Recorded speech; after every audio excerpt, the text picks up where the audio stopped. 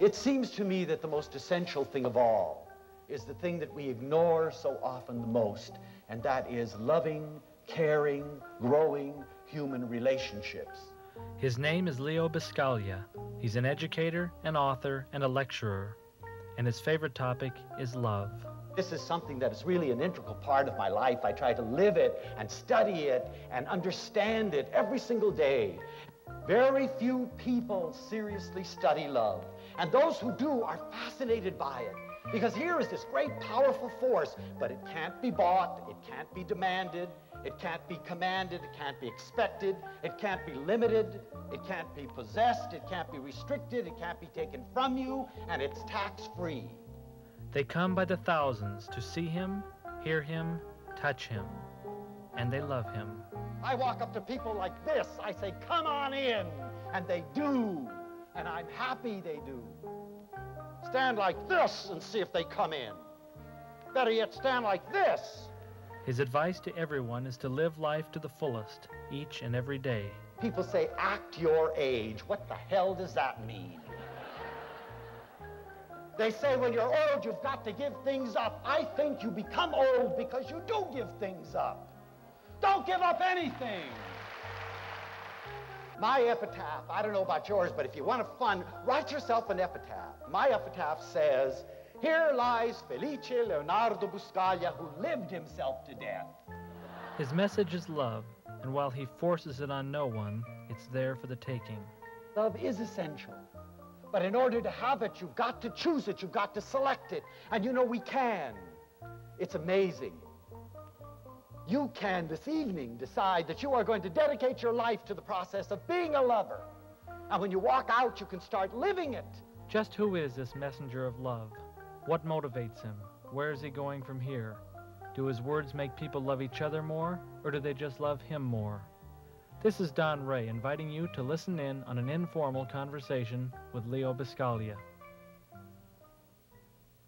If anyone ever bothers to listen, they hear in everything I've ever said and everything I've ever written that if you follow me, it's going to lead you to me and you'll get lost because I'm the best me. There is no other Felice Leonardo Buscaglia, and if you try to be Felice, you're going to get lost. You're not going to find yourself. Every message that I give is that my major hope is to free you to become you, because you see, when you become you, then I become richer. But if you mimic me, I've already heard what I have to say.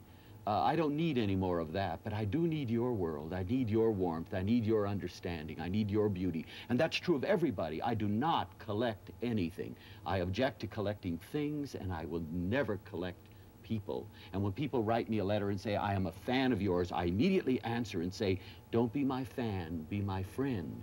I can deal with friends because friends will forgive me and understand me and be warm toward me, but a fan has expectations, and I cannot meet expectations. And if the day ever came that I collected groupies, I'd run to a mountaintop in Nepal and disappear forever.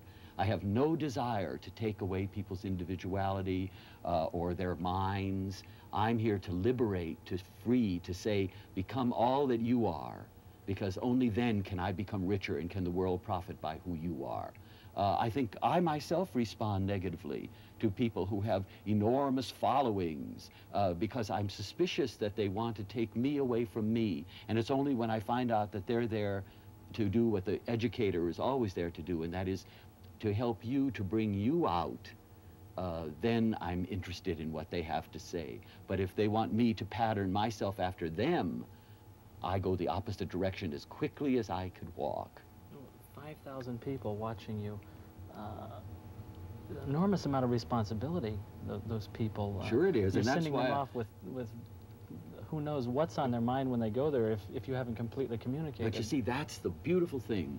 My idea is that as an educator, which is what I am, you know, I'm not a psychotherapist, I'm an educator.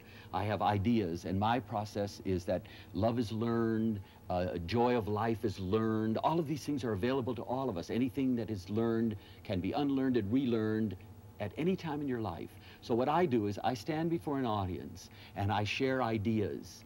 And I know as an educator that whether they accept the ideas or reject the ideas, once an idea is put in their minds become bigger, and then there's no way in which they can shrink again. So it doesn't matter to me whether they agree with me or disagree with me. It delights me that 5,000 people could give up an evening to come and share with me.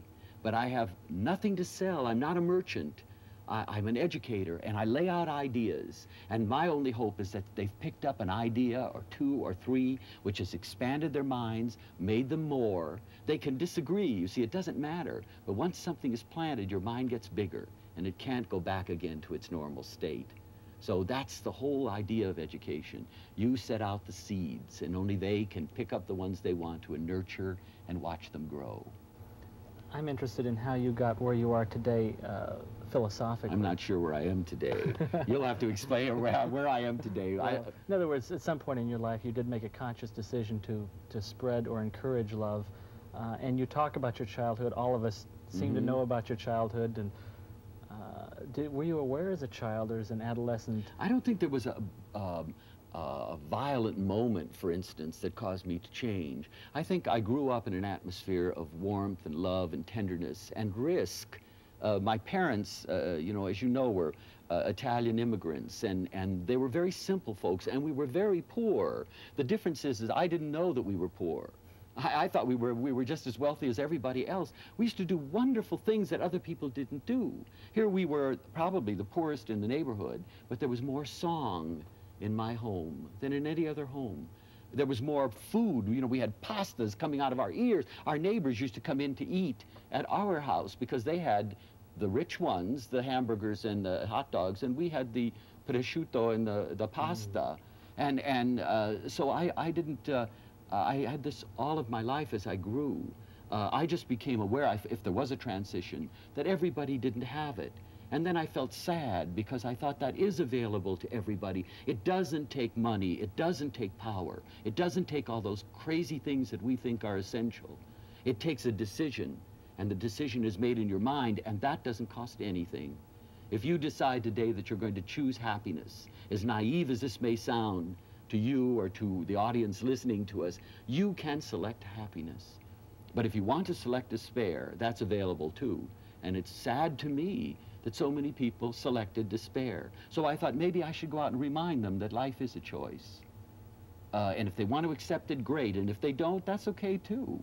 I mean, I don't get paid by the person, you know. So it didn't, you know, there wasn't a great, like I didn't go to a mountaintop in Nepal and gain enlightenment. I've always lived with people and in life. And people imagine that I've never suffered, that I've never cried. Well, that's an illusion.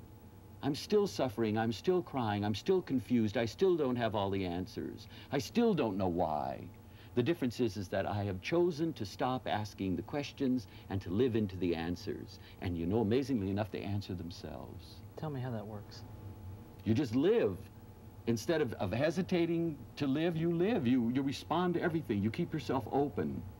You listen. You take risks. You make choices, and then you hold only yourself responsible for those choices. You know, I'm convinced that the real adult is the person that evaluates very carefully, makes a choice, dives into that choice with all their body and soul. And then if it turns out to be wrong, they don't blame society, they don't blame their mate, they don't blame their family, they don't blame God, for goodness sakes. They blame themselves. They say, I made the wrong choice, but life isn't over. There are other choices to be made.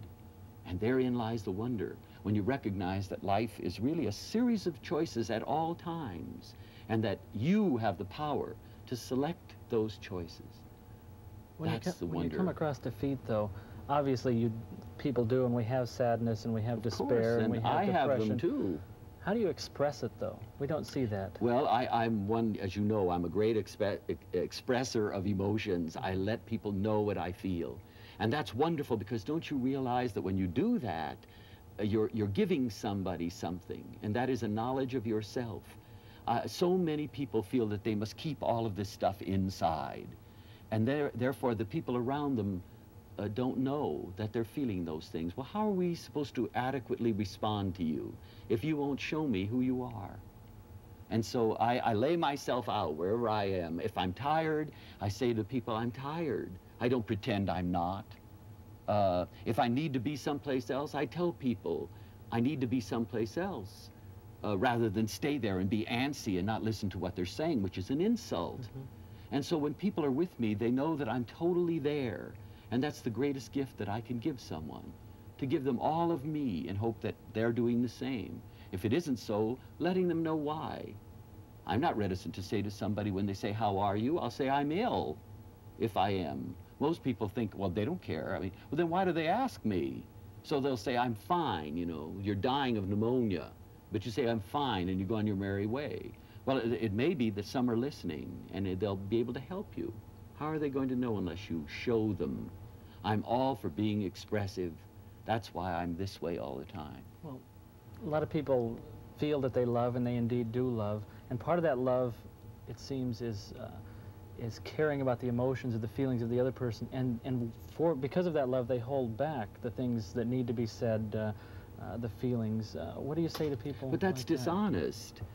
You know, I'm afraid that many of us feel that honesty is cruelty.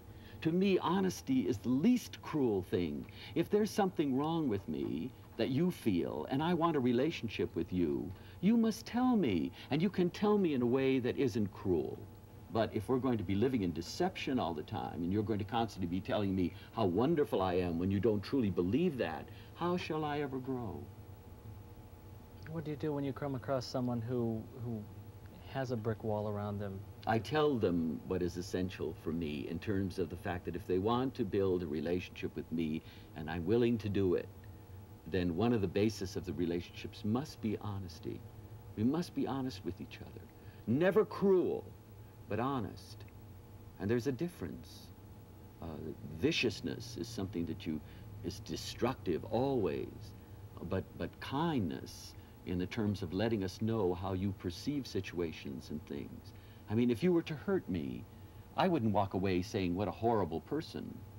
I would allow you to explain yourself by saying to you, what you just said really hurt me. Then you have an opportunity to explain it. Otherwise, I would say, I'm never going to see him again. Why should I bother? He's insulting. And you maybe didn't even know that you insulted. So this is a wonderful way in which we can build love together, and that is through the process of honesty and revealing what we feel. I'm not ashamed to say when I'm hugging 2,000 or 3,000 people, when someone comes to me and says, oh, you poor thing, you must be tired, I say, you bet. I don't fantasize that they see me as a Superman. I don't want to say to them, oh, no, I'm not tired. I say, I'm tired. And I say, let's hang loose because I don't know how I'm going to be feeling. And then we'll make our decisions from there. And when you do that and you're honest with people, they have a deeper respect for you than the games we're constantly playing. Obviously, you can't eliminate emotions from your life, I no don't matter how want much to. you love. But I live on emotions. of course. Is there something, I don't want to be as trivial as saying a pet peeve, but are there things that really bring anger out in you? I still have to deal with the fact that I am a very impatient person. That doesn't mean that I'm cruel, but it means that there's never time enough. For instance, when I came here, I had a suitcase full of invitations from beautiful people to meet their grandparents, to sit down to a bowl of soup, to hug the twins. Somebody last night gave me a little note, put it in my pocket. Please come over and meet our triplets. You know, I'd love to do that, but time is just an incredible thing that I have not yet fully learned to cope with. The limitations put upon me by my getting tired and by time. And I know I must accept these things. They're a reality. But those are the things that make me feel impatient. I think, Leo, you must go see those triplets. Those parents are so proud, and you must tell them how wonderful it is that they feel that love for their children. Somebody says, come over and meet my grandmother, she's dying. I want to meet that grandmother who is dying. But I also feel tired. I also feel that I have my own personal needs. Trying to bridge those gaps in terms of physical, mental, psychological demands and this crazy nebulous thing called time of day or time of life is still a big problem with me. So and it's something I have to deal sounds like with. frustration there. Getting back to anger, though. Obviously. Do I get angry? What makes you angry? What makes... It's so funny that I can't think of anything that makes me angry, except maybe this frustration leads to anger. It's probably what brought it on in the first place. Yeah, I don't know. I don't really waste any time with anger. I try to deal with situations that would normally produce anger right on the spot and deal with it. If somebody is rude, I say, you know, why did you do that? Rather than scream and yell at them, I think there must be a reason. And so often, it's true there is. Today, says this agent at the desk for one of the airlines, I've had a terrible, terrible day. They had to cancel 3 flights, and people have been screaming at me all day, and that, therefore, I didn't realize I was being rude. There's always a reason. And I need to get the reason. Once I have the reason, the anger is not necessary anymore. You have quite a personal load you put on yourself at times like this when you're visiting with people and giving lectures and talks. It has to be physically and mentally hard on you. How do you prepare for it? How do you psych yourself up if that's what you do? Well, to psych myself up, I feel a tremendous sense of responsibility. I think of my own life space, and I think that when I go to a lecture, or when I go to take a class or whatever, that it means time and energy on my part. I've got to go home. I get home late. I've got to gobble down dinner in a hurry, get in a car, drive across town to some auditorium, get in a traffic jam, go in and sit down. Therefore, I have a great respect for the audience and a great feeling of responsibility for them. You know, these people could have been doing 500 other things. They've selected to come and hear me. Therefore, I have got to give them the best that I have. And so I try really hard. I get really into it because I realize that that's quality time, because we may not have that opportunity again. And so I do the best I can. That's the best that I can do. You're going to be probably hugging maybe 10,000 people here on this trip to Phoenix. Physically, that's got to be tough on you. Yes, can you give everyone that hug that they deserve? Or that you well, I don't know if I can give them a hug that they deserve. They probably deserve much more than what I can give them, but I give them all that I can. And the feeling is that, you know, every hug is a different kind of a hug. No two people hug alike. There are some people who come to me and hug me who have never hugged anyone before.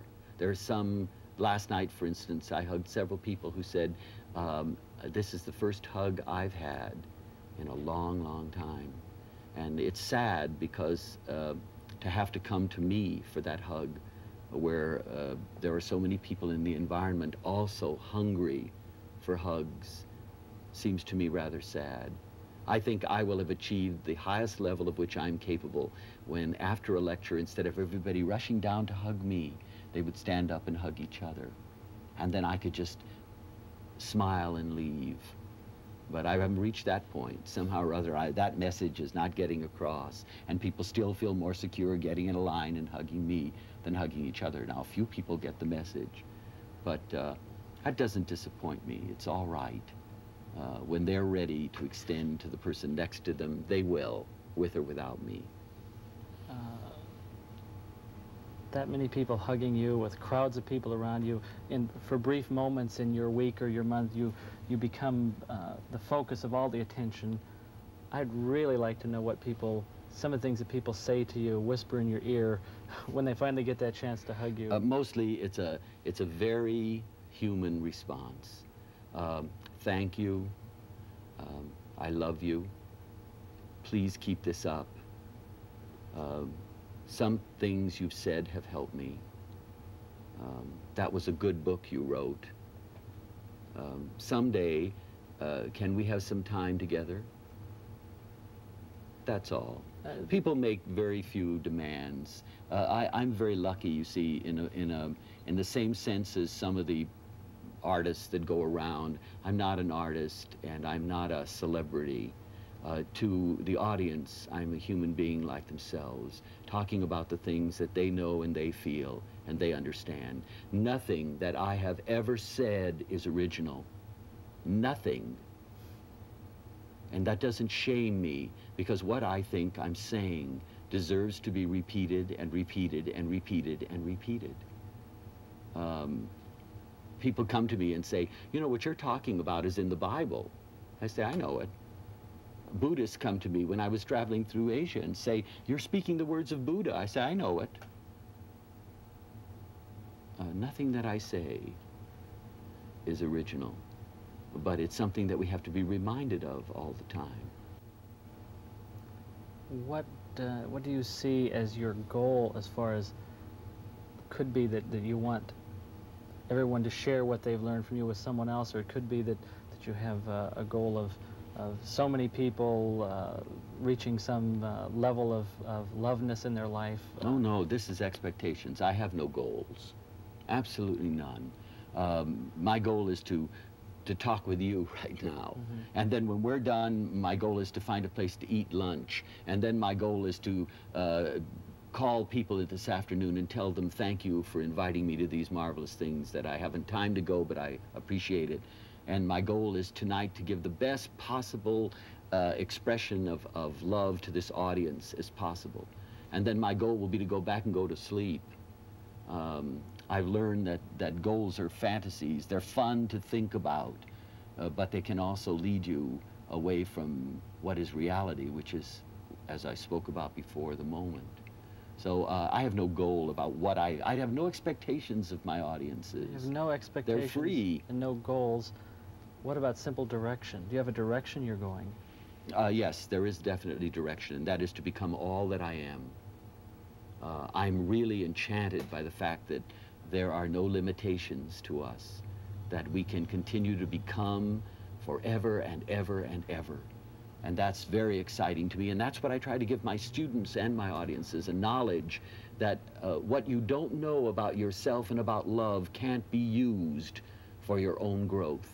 And therefore your responsibility is to learn all that you possibly can, both about you, about your environment, about nature. I am a great learner, and if you want me to stay in your life space, teach me. That's the essence. So if I have any direction, my direction is to become all that I am, and maybe to help you to realize that your greatest value comes from discovering all that you are. That's all. Many people feel that they know you as a close friend, and you must have people recognizing you occasionally in grocery stores or wherever. Sure.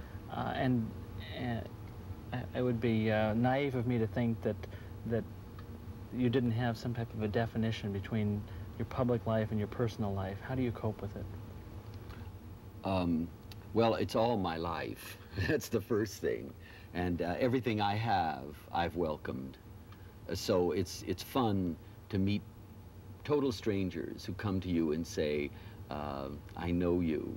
And the wonderful part about it is that it's not the groupie kind generally. It's the very warm and gentle kind that talk to you, that hug you, that say it's so nice to meet you. My wife will never believe it, or my husband will never believe it, or my family will never believe it. And then they leave you alone. It isn't that they don't make demands. They're beautiful, tender people, and so I can handle that. But there's also a segment of my life that is a very private part, and I hold that very dear. I don't share it with many people. Those people with whom I do, they're very deep and meaningful relationships that are growing and causing me to grow, and I look forward to them. I would like to be able to love all people all over the world with equal intensity. And I know that I could, but the time doesn't permit it again. You need a close cluster of friends, loved ones, family, and I'm very close to these people. I mean a great deal to them, and they mean a great deal to me. And as I grow, I can bring more to them, and they understand me really well and accept me really well. I mean, they make very few demands, but when they do, I'm there to fulfill them. I have a box of Band-Aids for them, and they have one for me. And it's that wonderful core and nucleus that gives me the strength and the energy and the desire from there to branch out and share with others, so that it's possible for me to hug 5,000 people and then go home and feel the warmth and tenderness of a few. But that is something that I don't want interfered with.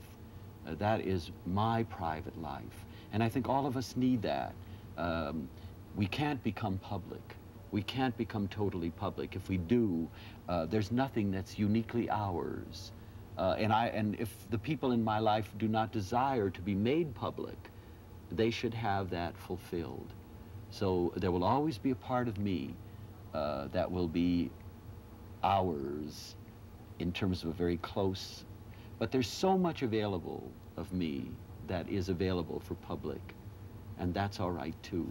But I would hope that people, whoever they are, would have an aspect of themselves that they would hold private and dear and not broadcast, hold holy, and say, I don't need to share that. There's enough of me that is shareable, and I can keep that and that aspect for those unique few. That's very important to me. It always will be. And if the public life bursts in there and destroys that holy sanctuary that's totally mine, then I might have to consider giving up the public life. But I don't see where that's going to be. It's going to be up to me to keep it private. You quoted the character of the fox Yes. in the book The Little Prince last night. Yes. One of the other things that he says in the book is that when you tame someone, you're responsible for them. That's right. How are you responsible to people? I don't know that in the Fox's definition of taming that I tame people. I love people, and they can rest assured that I will continue to love them. If they make mistakes, if they fall on their faces, whatever, my love has no restrictions. But to say that I think those people that are close to me, there is time to tame. You remember that the fox says, taming takes time, and it's a ritual. It grows. You come to see me each day, and we will come closer, and we'll play together, and we'll learn about each other. And that's how those very deep, meaningful relationships occur. The fox also has a lot of other people in his environment besides the little prince, but he takes time to tame the little prince. Well, when you're coming into a city like Phoenix for 2 days, and there are 7, 8, 10,000 people wanting to see you, there isn't time to tame 10,000 people. But you can tell those people about taming, and they can find their little groups to tame.